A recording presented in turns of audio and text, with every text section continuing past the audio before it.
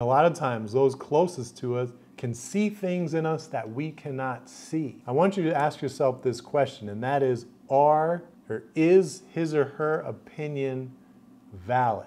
Do they have something there? Because sometimes we miss in the refinement of our thinking, and we need slight adjustments.